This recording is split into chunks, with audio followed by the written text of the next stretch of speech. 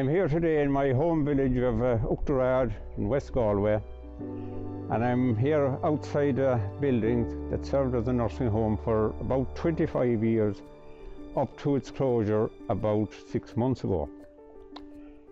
Today it houses a number of Ukrainian people, so it becomes part of the vast network of accommodation centres, hundreds of them throughout the country, that are used to accommodate the many thousands of foreign nationals who are flooding in here at an ever-increasing rate.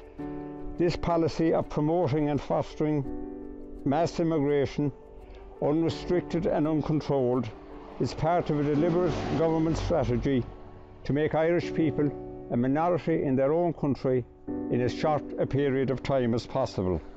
It's part of a globalisation strategy promoted by the EU, among others, and as always, the EU has found willing collaborators in our contemptible puppet government. This government, in common with the rest of the Irish political establishment, is quite willing to overlook the many downsides of uncontrolled immigration, such as the current appalling housing crisis, the shambles of a health service overwhelmed by sheer numbers, and the diversion of billions of euro of public funding from deserving Irish people to foreign nationals. As regards the Ukrainians, this is justified on the grounds that they are fleeing from a terrible war that puts their lives in danger.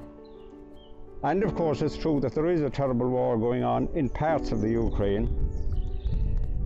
But what is not mentioned, what is never mentioned, is that the Ukraine is a vast country, over 40 times the size of Ireland, and that vast swathes of that country are what could be considered safe zones that are untouched by the conflict.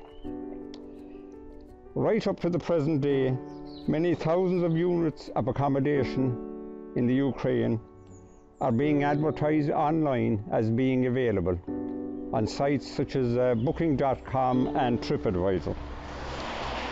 So the question needs to be asked then, why are all these properties not used to house Ukrainian people who are fleeing the war zone?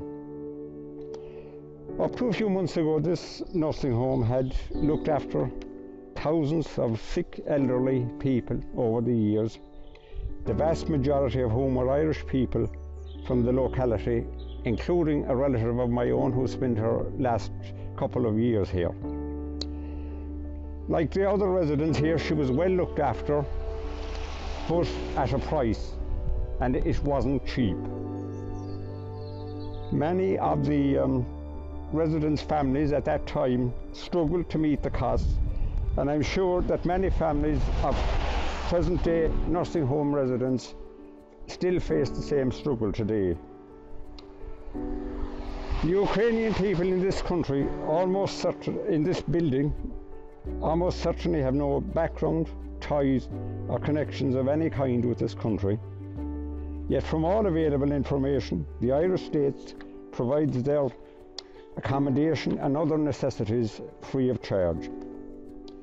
So we are left with a situation whereby young, fit, healthy Ukrainians with no previous connections with Ireland get everything free for an indefinite length of time, in complete contrast to elderly, sick, vulnerable Irish people who were part of the fabric of Irish society, but who had to pay through the nose for the privilege of spending their final years under this very same roof.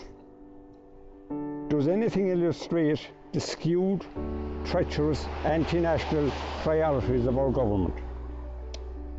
One other point worth considering is this. What if Russia wins the war and annexes the Ukraine, or even a part of it, and the many thousands of Ukrainians currently in Ireland are afraid to go home or simply decide they don't want to go home? In such a scenario, what becomes of them? Does the Irish state, i.e. the Irish taxpayer, maintain and support them for years or even decades into the future? I would love to hear government representative give an answer to that question, but I won't hold my breath. It's time that the Irish people woke up to what's happening in their country. Time is rapidly running out in which to prevent the destruction of this nation. The National Party is the only party in the country committed to putting Ireland and the Irish people first. So I would urge you to join and support the National Party now, before time runs out and we lose all control of our own destiny. Yes, aye.